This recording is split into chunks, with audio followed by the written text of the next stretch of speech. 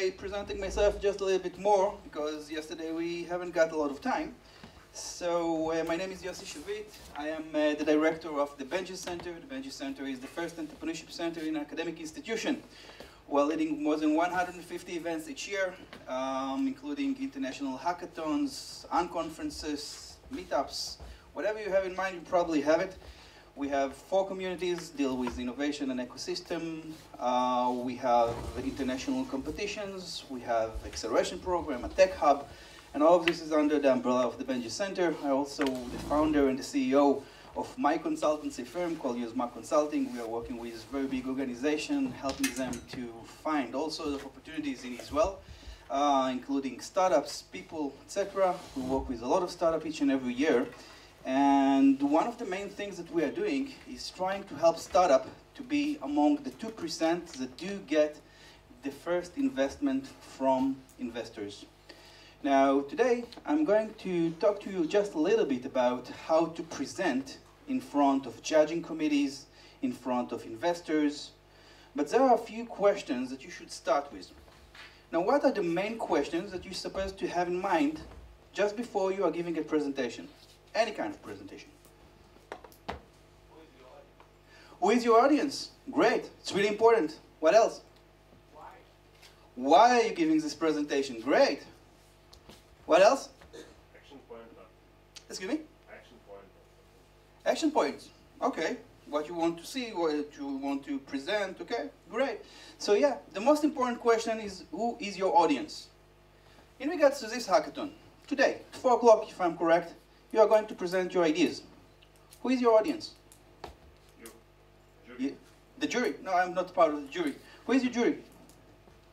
That guy. That guy? Who? No. They're sleeping. They're sleeping right now. Yeah. They want to prepare. Okay. But what are the names of your judging committee? It's really important. Yeah. What are they doing? So this is your judging committee. These are the people that will be the one to decide who is the winner and get the first prize. Okay?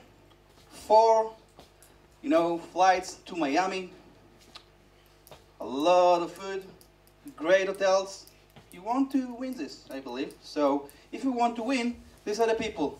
Now it's really important to know these people, because each and every one of them have the same characteristics.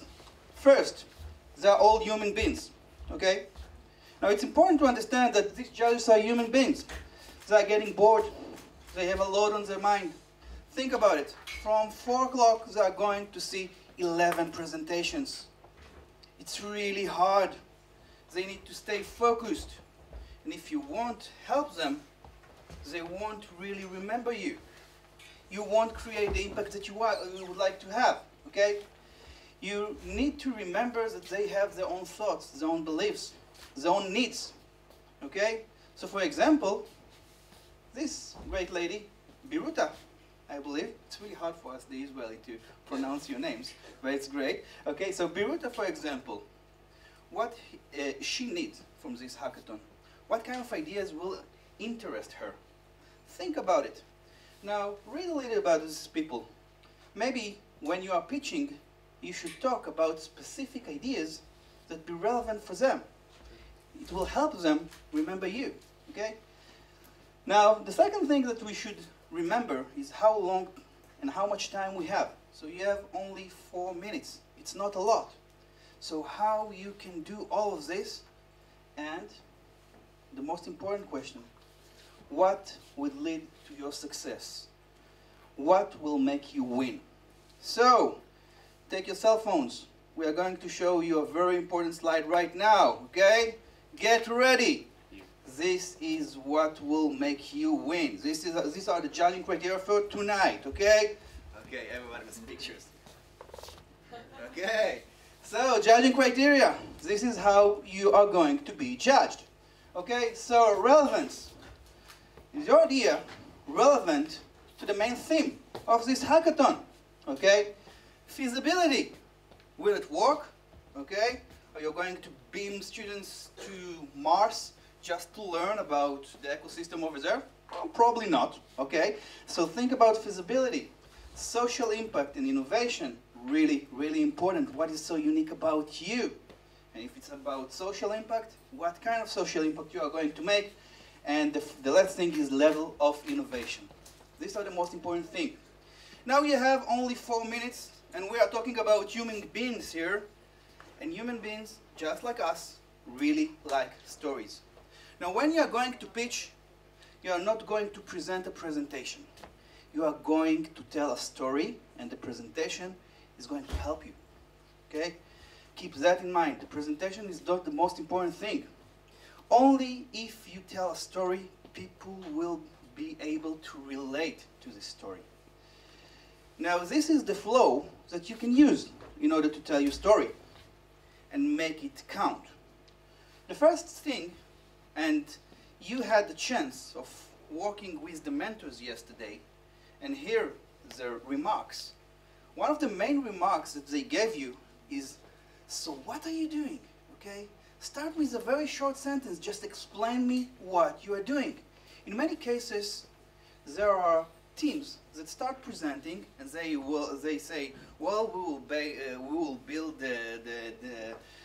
will make the audience really want to hear what we are doing, so we will start by a very sad story. No, you're supposed to start with what you are doing. Okay? So very short sentence, what you are doing. Then talk about the problem, what we are trying to solve.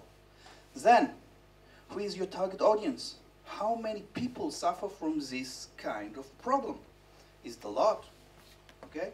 Maybe it's not a lot of people. Maybe it's relevant to many countries around the world.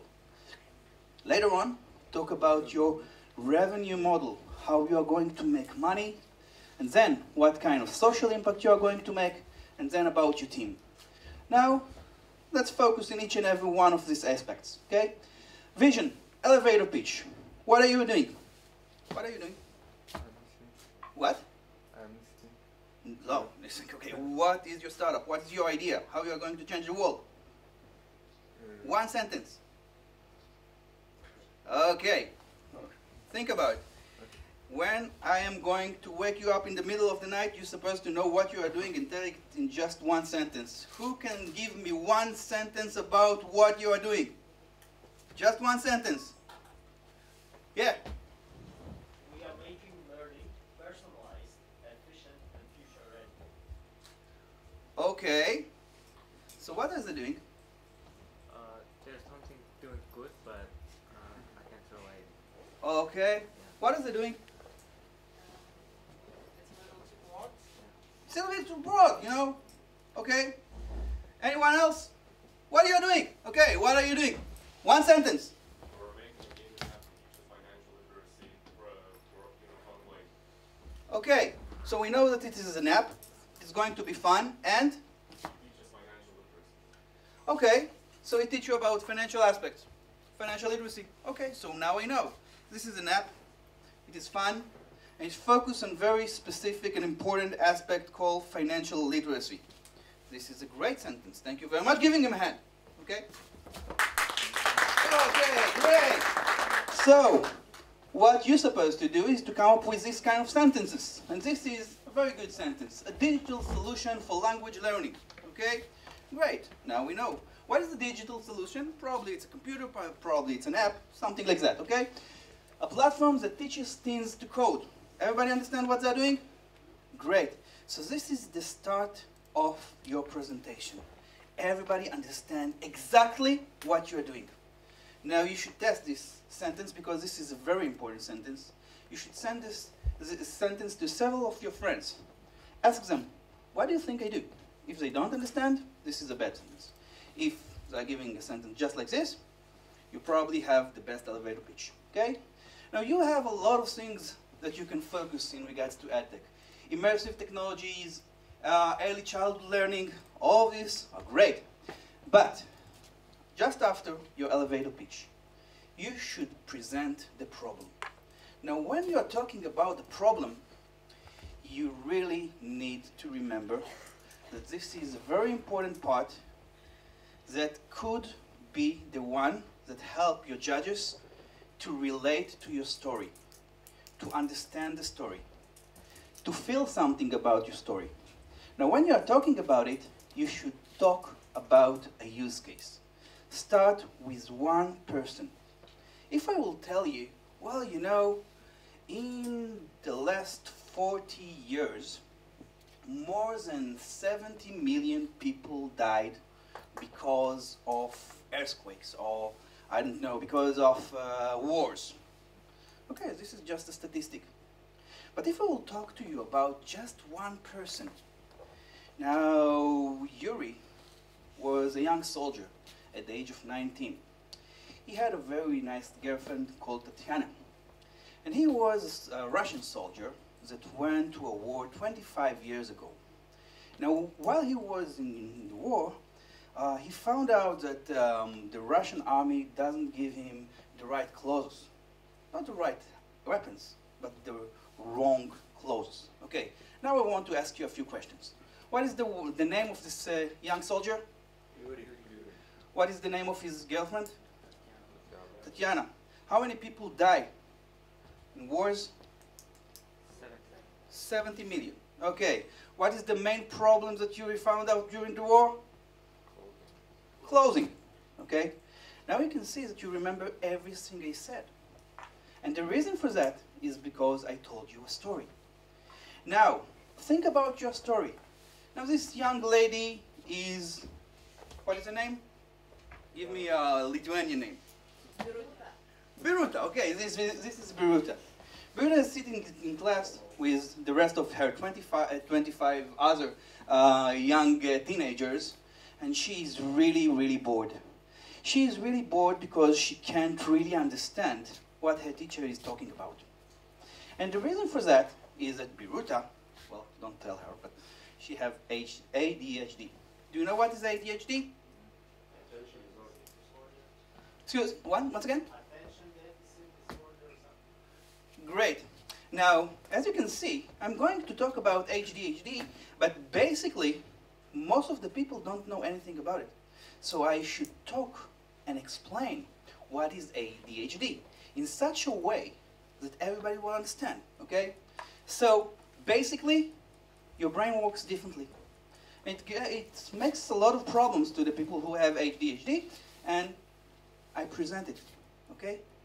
So start with a story, something that people can relate to, and then talk about the market. Just then, you multiply Biruta by tens of millions of people. Now, when I multiply a story about one person that have a specific problem, it becomes a huge problem. A problem that everybody can understand, a problem that everybody wants to deal with, okay? So the way of presenting this is in this kind of way. How many people? Okay, so when you see this wheelchair, write down 75 million people, just like Biruta. Now when you multiply it, this is a huge problem. And your judging committee will remember that, okay? And what you see over there, the 6% is the growth. You can say that the market is growing all the time. And when you're presenting a big market and a big trend, everybody wants to work with you. Everyone wants to figure out what is your solution, okay? So as you can see, all I've done is just to explain the problem in a different kind of way, okay? And then I keep on presenting the market, okay? So as you can see, there is a growth over the years. Over the years, so many people suffer from it. Think about Biruta, she's sitting in class. Her grades are very, very bad. She's a very nice lady, but probably she will have a very hard future. And then, when I presented it, you are trying to figure out, okay, so what you want to do? No, I'm not going to talk about what I'm doing. Just before that, this is a very, very nice way of getting all this data, okay? Using Google, but in a different kind of way. If you want to collect data about the market, what you should do is to write down ADHD statistics or market or industry, okay? And then go to pictures, to images. When you go to images, what you see is all sort of charts. These charts will allow you to find the data that you need. Now, This is the right way of doing that, but you should limit your search to the last year. Why is this so important to limit your search to the last year? What? Relevant? It's more relevant. It's update data. Okay, so this is the way of searching data, and I saw yesterday that you had some problems finding data. So this is the right way, and when you find the right chart, just press on it. There will be a link, and this link will connect you to a research. Okay, but just after we are talking about the market and how big it is, and we know that there are 75 million Beirutas around the world, okay, we should explain why we are so unique, okay? What is so innovative about us? And the way to do it is very, very easy.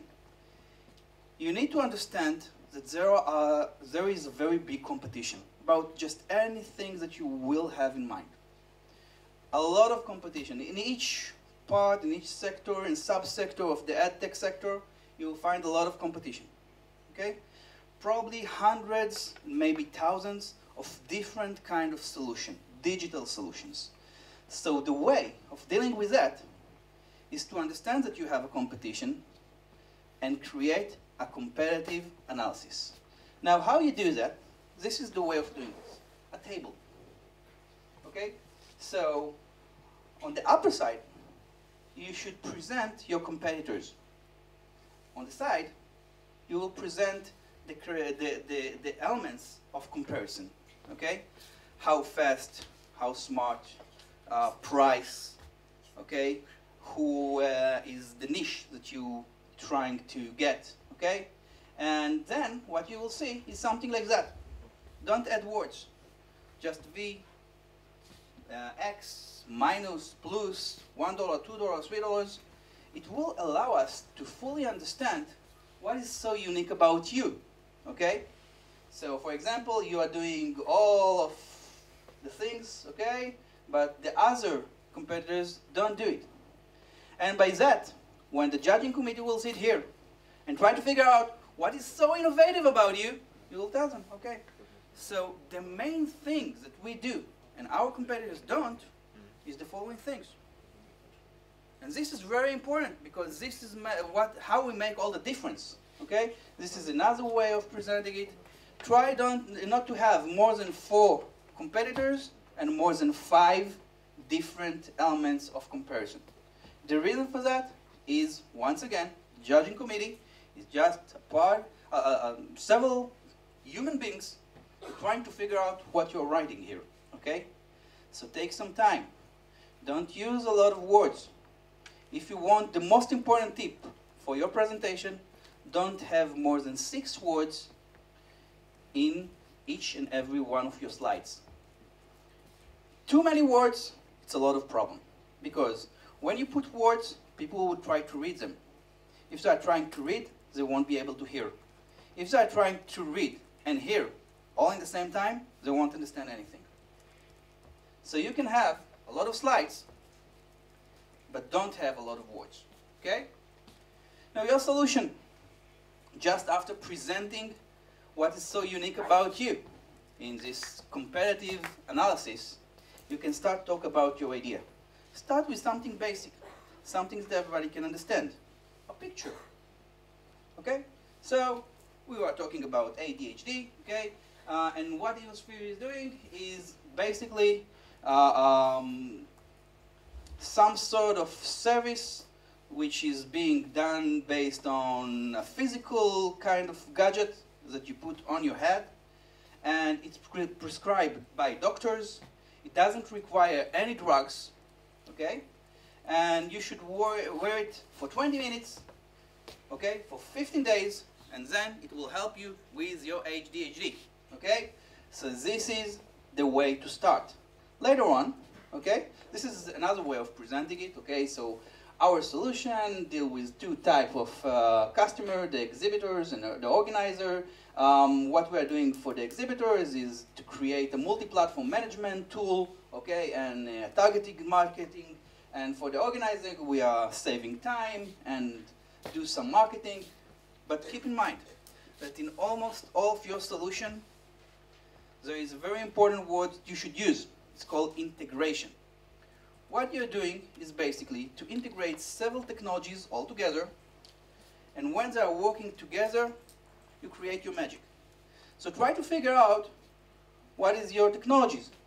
Now, after presenting this slide, which presents your idea in a very general kind of way, you can say, well, we have several sensors that collect data from your brain, okay? And then there is a screen that show you some some kind of movie, okay? And then it helps you relax.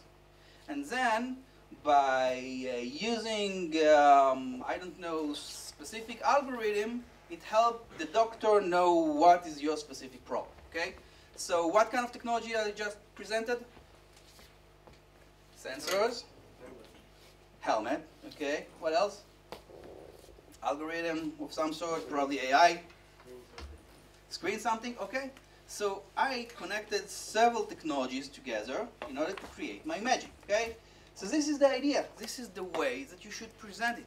Don't make it too long. Make it very basic, because you don't have a lot of time. And the way of presenting something in a very short kind of way, even if you don't have developers in your team, is probably to present some sort of a mock-up. How the screen is supposed to look like. Okay? It's really, really easy. Okay? Think about it. I can teach you how to do that. Okay? Now, these are all sorts of technologies that probably you are using, okay? From robotics, virtual reality, AR, okay, all sort of blockchain. We just talked about blockchain yesterday. Internet of Things, sensors, whatever you have in mind, just tell us what type of technology you are using. The judging committee will know all about these technologies, and it will better explain them what you're trying to do. Another thing is to talk about your business model. In most cases, okay, it will be important. I'm pretty sure that today it will be important as well. We want to know how you make money, okay? So Tim Cook talked about one type of business model in something he said. When an online service is free, you are not the customer, you are the product. Okay, what kind of business model he is talking about? Who is using it? Think about it. How do you make money by not asking for money? Collecting data, doing advertising, and personalize these advertisements. So we getting your approval to collect data. This data costs money, a lot of money, okay? And because of that, the biggest marketing companies in the world are Google and Facebook. Great, they know everything about us, okay? And by that, you understand what kind of business model you can have. So these are different types of business models that you can have. Probably at the beginning, some of your business model will focus on freemium, because you are creating a new technology, and you want different type of a customer to use this kind of solution. And the premium aspects will allow your future customers to enjoy your solution a bit more. So this is freemium. A marketplace allows you to connect buyers and sellers in a platform that you are creating. Okay? Think about it. Ad-supported. We just talked about it. Subscription model. Okay? Think about it from time to time. Maybe your solution could be ones that you sell a subscription for a specific period of time. Okay? On demand, just like Uber, if you need a specific service just right now, it's Uber, Bolt, I believe, that you have here, okay? And affiliate. Now, what is the problem with this slide? I just want to hear if you find any kind of problem. It's a small one, but I saw it in your presentations as well. Too much text? Yeah, it's a lot of text, but yesterday you were pretty good. You haven't got a lot of text. Capital letters. You see? From time to time it's really hard for your judges. They see only this. So even small mistakes could become very big ones, okay? So keep that in mind. So your prototype, we talked about it a little bit earlier. So this is the way that you can show it. Even if you don't have a developer, it's perfectly fine. Just take a few icons and put it like this. And you can say, okay, so this is my online platform which allows you to know if there is some kind of a problem in your house. So what is the problem right now in my house? What is the problem? Gas, yes, What? yes, problem. There is a problem. What? Gas problem, yeah. And when you get this message, you can say, well, okay, I want to alert someone, okay, or I want to get some more details, okay? And then, if I press that I want to get more details, okay, so this is what I see. Now, I'm pretty sure that each and every one of you can do these 2 slides, okay, these 2 slides, this one, in just half an hour. You don't need a developer. This is just a mock-up. But this mock-up will allow us to fully understand what you're trying to do, to understand what is your vision. So think how you can do that, okay? So this is another way of presenting a mock-up. There is a series of pictures, a series of screens, okay? So you wake up in the morning, you don't know what you want to wear, so we know what you have in closet, so we try to figure out where you're going to go. You're going to give a presentation for you, okay? Or maybe you want to go to the park with your kids, and we will tell you what you probably need to wear based on the weather, okay? And what is the last screen? Just here in the right corner. Think about it. The left screen over there with the shoes. This is the business model, okay? Okay, so we know what you have in your closet, but we want to offer you to buy a few other items that might be really, really relevant for you. So this is the way that we can show our idea. Now, social impact. This is another thing that you probably will be judged upon, okay? So try to figure out what will be the impact of your solution. And there are a lot of things that you can talk about in regards to Edtech, okay? So it's improved access to education. So for example, if you are in a third world country and you don't have good education or it costs a lot, okay, so you deal with that, okay? So makes learning interesting. This is one of the biggest problems today, okay? Because it is boring to go to class. How we make it much more interesting. So you should talk about it. But when you are talking about it, please bring numbers. If you don't bring numbers, it seems like your idea and what you are saying is just something you had in mind and you believe it is good. You should bring numbers, and there are numbers all around. You just need to look for them, okay? So this is the way you can present the impact of your idea, okay? This is another way. It boosts grades, it saves time, it improves the education, okay? Give us numbers. Now, in most cases, once again, you will be able to find it in Google. Pictures, okay? Limit your search to the last year. Look for numbers.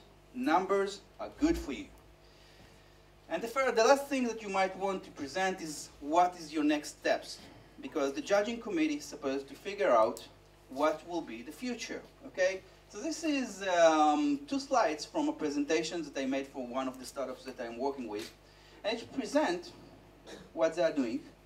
And with each stage, they're talking about what they're trying to do. Okay, so in the next 6 months, we are going to create the UX, UI interface and create an algorithm. And later on, we will focus on other things. And in 1.5 years, we'll finish to do specific things. And for each one of these stages, we need a different amount of money, okay? So this is something that you can do pretty fast. You have mentors. If you don't know about technological aspects, and you have other mentors, know a little bit about business, so we'll be very happy to help you. We have these red scraps, okay? And finally, the team. The team is really important. Now, the way you should talk about the team is why you are superstars, why you are the right team, why you are the best team to promote this idea. And when you are talking about your team, you should have a slide which includes your faces. So try to have these faces pictured in the same place. So for example, usually it's supposed to be near a white wall, okay? You're supposed to have behind you a white wall, and you should have smiling faces or do like crazy kind of a picture. But you should talk about where you graduated from, okay? And what kind of experience you have. Once again, try to put pictures, not words. Words are bad for you. So this is Airbnb. What is the problem with this presentation? Or this slide, sorry? Too much text. Too much text. Yeah, you're right. Okay? Now, do's and don'ts, and we will finish and give you the opportunity to keep on working. So this is, once again, another slide that we used. Okay? This is the first slide. What do you see here? All that text, online. Not a lot of text, but what do you see here? We have a logo. We have name. And one-liner, the elevator pitch. This is the way that you should start your presentation, giving everybody the understanding what you are doing. Okay, so all in one platform for work and time management. Okay. Later on, what I wanted to show you is there is a website called Flaticon. Flaticon allows you to download icons. I really like icons. It's really easy to work with icons, okay? Because it's really clean. You don't need to use words. Now, when you use Flaticon, you can download any kind of icons you want in PNG, okay? So basically, it will work with any kind of background that you will have, and you can change the size and the color of the icons, okay? And use it. It's free, okay? Now, another thing, just as a reminder, you should make your presentation engaging. You should tell a story. Maybe even ask a very, very short question, okay? You should limit each slide to one idea, okay? You can have a lot of ideas, okay? Think about it. We started our presentation 30 minutes ago. How many slides do you think that we covered up until now? 50? 50? 20? 30. Let's see. Right now, we had 65 slides. 65 slides in just half an hour. You can do the same. By the way, I can send you a link to the best presentation in 2016, I believe, in a very big competition. In 8 minutes, the presentation moves through 100 different slides. Everything is pictures.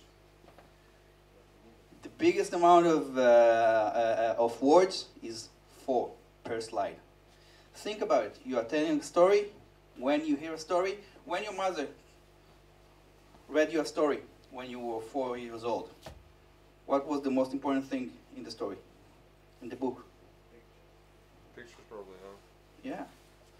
The judging committee, think about them as kids. You are telling them a story. They really, really like pictures. Something that they can relate to, about their problems, about their kids. And by that, you will get their interest. Okay? Now, know your metrics. Metrics means numbers. Bring numbers. Don't bring thoughts. Okay? Don't have bullets. Bullets are not good for you. Okay? Don't make it too long.